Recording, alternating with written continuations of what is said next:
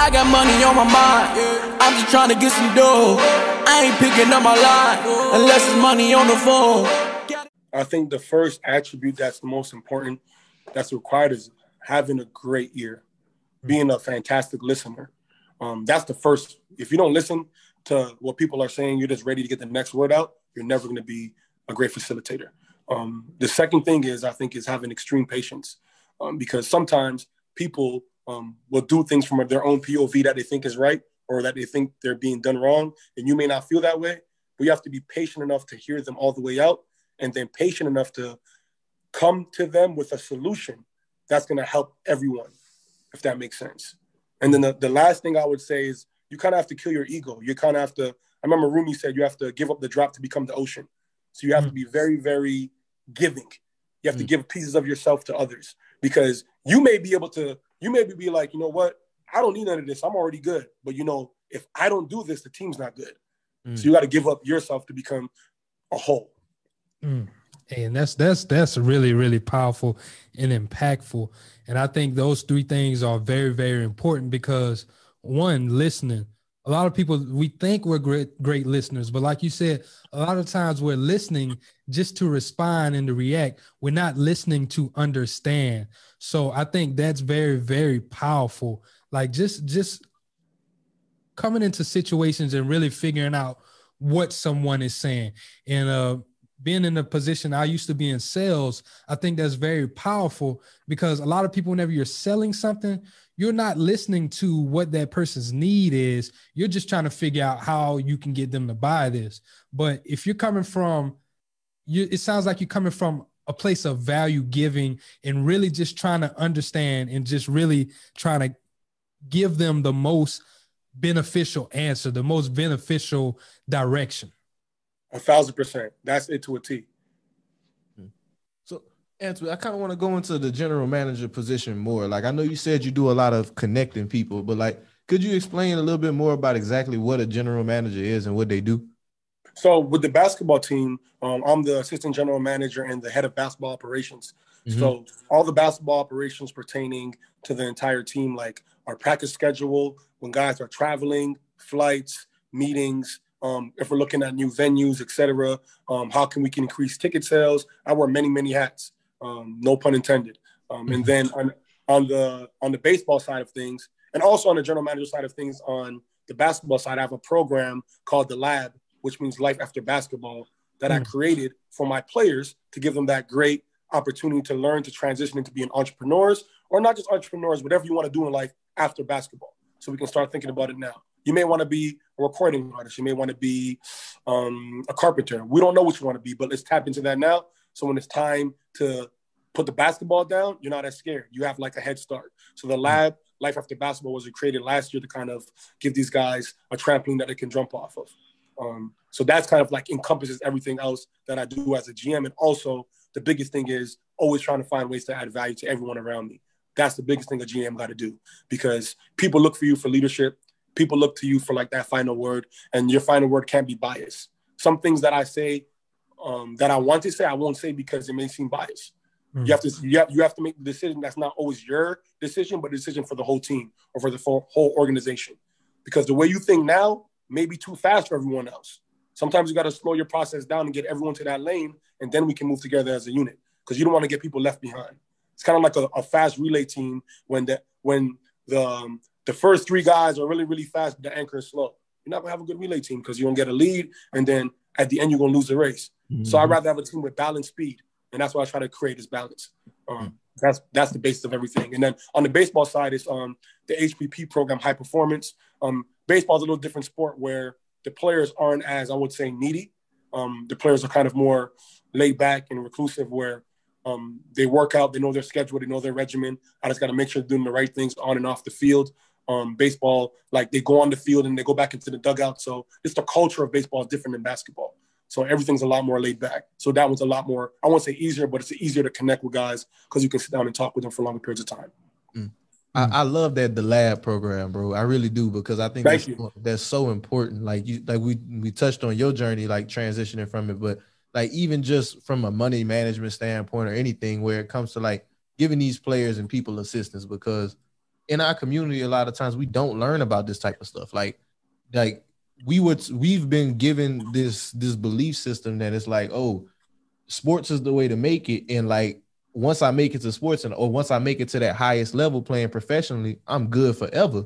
But that's not realistically the case. Like there's a lot of education that has to come behind and like really prepare you for that life after, because whenever you playing and you may have this $100, $200, $300,000 checks coming in, you can't be spending like that forever. Like you gotta make sure you preparing for, like you said, that life after. 100%. And that's the biggest thing, because they don't teach you that in school. They don't teach you financial literacy. They teach you algebra. They teach you parabolas.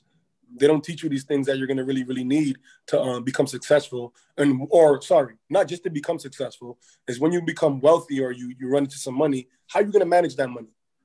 If all I know is algebra or parabolas or what the prerequisite is, how are you going to manage your money? How are you going to manage your life? I don't even remember half that shit, to be honest. How are you supposed to remember that? You're not going to know bed mass. Like, that doesn't mean nothing. That's just ways to like make sure your brain's functioning. That's the functionality of your brain. That's like the cerebral cortex of your brain. That has nothing to do with decision making when you have a multi-million-dollar company or you're a multi-million-dollar brand, and everyone around you says they have an opportunity to like start a company here or start something, and you're giving everyone money. You have to learn to balance your money. And how are you? What's some ways you're doing that with Lab? You're getting these guys to understand, managing your money is very important. Well, that's a great question. The main focus of the lab, like the skeleton, or I would say the backbone of the land, is financial literacy and financial independence. So I've partnered with a local bank here, and we do the first thing, like to walk in the door of the lab.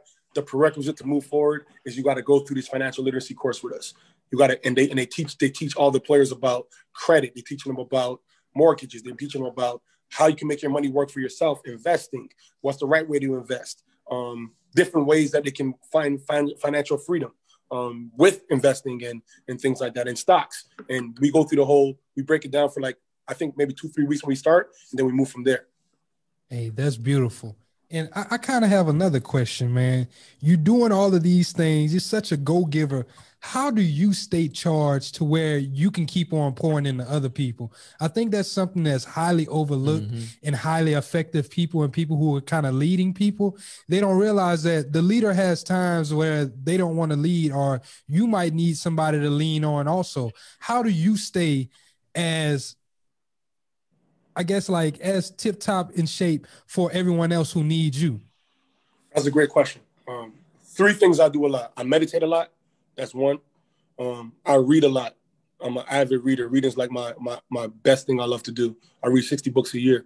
And the third thing I do is I pay attention to my energy. I try to keep people around me that have great energy. When I feel someone's like an energy vampire, I'll pull away from them.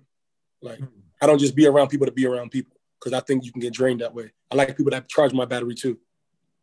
I like that. That's important, because that last one, there's definitely people that sometimes you don't realize, but every time they come around, something fucked up happens, or always it's something they ruin your energy, man. Right away. Or like you excited and they don't even seem excited, and then they just kind of bring you down, and you now you overlooking your accomplishment and shit. I'm telling you, here's the biggest thing I want people to realize: always pay attention to the people that say "must be nice." You tell them I just did this. Oh, must be nice. Pay attention to that person. Know where their mind is at right there. They may laugh it off, but there's a truth in every joke. The must be nice people be the ones in the background taking your energy. They're not really happy for you. Because if you come to me and you tell me your accomplishment, I'm cheering harder for you than myself. I'm so happy that you did that. I'm going crazy. Hit me with the must be nice. Okay, I know where your energy at. That's cool.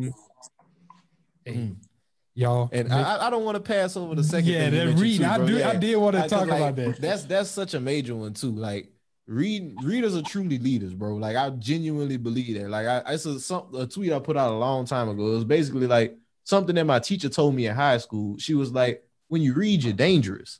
And it's so true, because like they always say, it's an old saying, if you want to hide information from a black person, you put it in a book.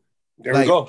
Like, if you take the time out your day to really just absorb information that can better you or like just help you in some way, shape, or form, you gonna see so many more benefits from it. It is crazy to me that people think like that reading is such a hassle, especially now whenever there's so many different mediums you can absorb this content through.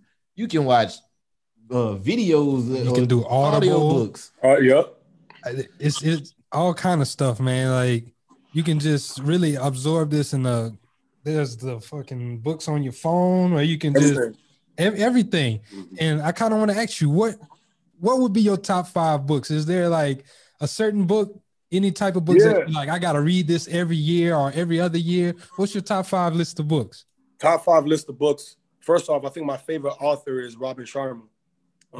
He's phenomenal. So my top 5 books, number one, I got the autobiography of Malcolm X, Alex Haley. Hey, I just read that book. Bro. You just read that? I read it, you gotta read it every year. Bro, that book will change your perspective on some shit. If you are a black person, I say you required to read that book. Required. I'm about to call you out on the pod, bro.